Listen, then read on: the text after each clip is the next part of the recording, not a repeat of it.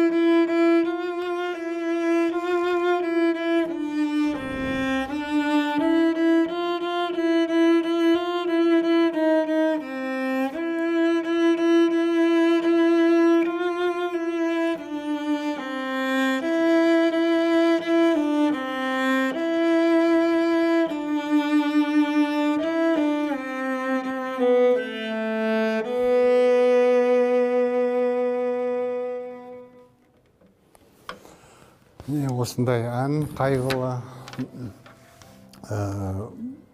Бұл әнді біздің ұлы ақынымыз Ажнияз Қосбайұлы жазған. Ол кездерде мына Қарақалпақстанда жаугершілік көп болған. Мысалға баспашылар, мысалға Түркменстан, Хиуа ханлығы жаугершілік көп болып, бір-біріне шабуыл жасап, жас келіншектерді, қыздарды, жігіттерді көп тұтқынға алып, құлдыққа айдап кеткен замандар болған. Сол кезде бір ауылды тұтасыменен айдап кеткен, соның ішінде біздің ұлы ақынымыз Ажнияз болған. Сол кісі көзімен көрген сол қайғылы оқиғаларды қағазға түсіріп, сондай ән етіп шығарған. Бұл халыққа тарап кеткен, бізге жеткен әннің бірі. Сол Қарақалпақ халқының басқа ешқандай халықтар жоқ бұл ән. Қарақалпақстанның республика болып өз алдына бөлек шығуына да осы әннің көмегі бар десек болады. Мысалға, біздің Қарақалпақстанның басшысы Аллайыр Досназаров деген кісі болған. Сол кісі партияның съезіне барған, 30-шы жылдары Москвада болған съезге барған, айтқан, бізге Қарақалпақ халқына отдельный бір республика керек деген, бөлек республика. Сонда айтқан, Қарақалпақ халқының несі бар деген басқа халықтан. Аллайыр бабамыз осы Бозатауда айтып беріп, кім айтып бере алады деген маңдай әнді. Ешкім айта алмаған. Содан кейін бізге мына Қарақалпақстанға бөлек территория беріліп, өзінің республика болып, сол кезде автономия республика болып, шекараларын белгілеп берген. Сондай тарихи ахметі ие бұл ән десек болады. өзінің апуайлығыменен мысалға болан, сонда да сол халқымыздың жаңағы басына өткен сол оқиғаларды бәрін көрсетіп тұрыпты. Өзі апуайы ондай қиын емес орындауға. Осындай ән. Енді әннің өзі басталады до нотасынан. До, до.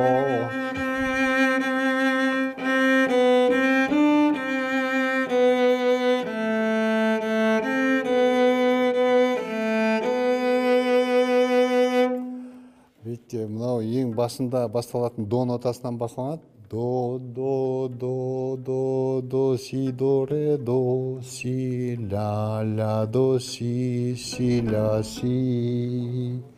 Және қайталанады. Одан кейін до, до, до, до, до, си, до, ре, до, си, ля, ля, до, си, ля, си. Одан кейін ән жоғарыға қарай кетеді. До, ре, ми. Көріп тұрсың мен? Си, до, ре, ми, ми,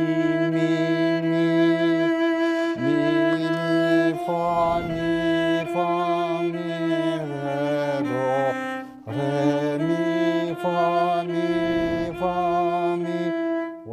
Осы жерде ре нотасының орнына ре диез.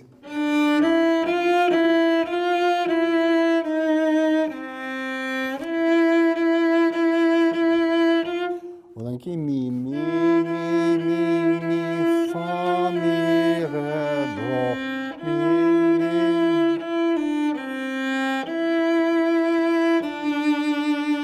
ми, ре, до, си, ля, си. Көргеніңіздей, міне си нотасынан басталды ән, и си нотасынан бітеді. И осы былай қайталана береді. Осы 4-5 куплет айтылады. Осындай ән Қарақалпақтың әні Бозатау деген. Жаңағы сіздерге үйреткен Бозатау әнін, Қарақалпақтың әнін мен сіздерге қазір толық орындап беремін. Мархамат, тыңдап көріңіз.